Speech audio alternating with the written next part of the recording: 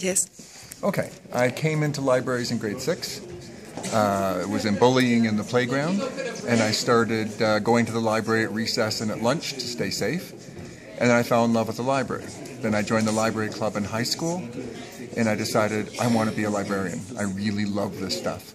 And so you was a librarian? Yes. I chose very young to be a librarian, and I've never regretted the decision.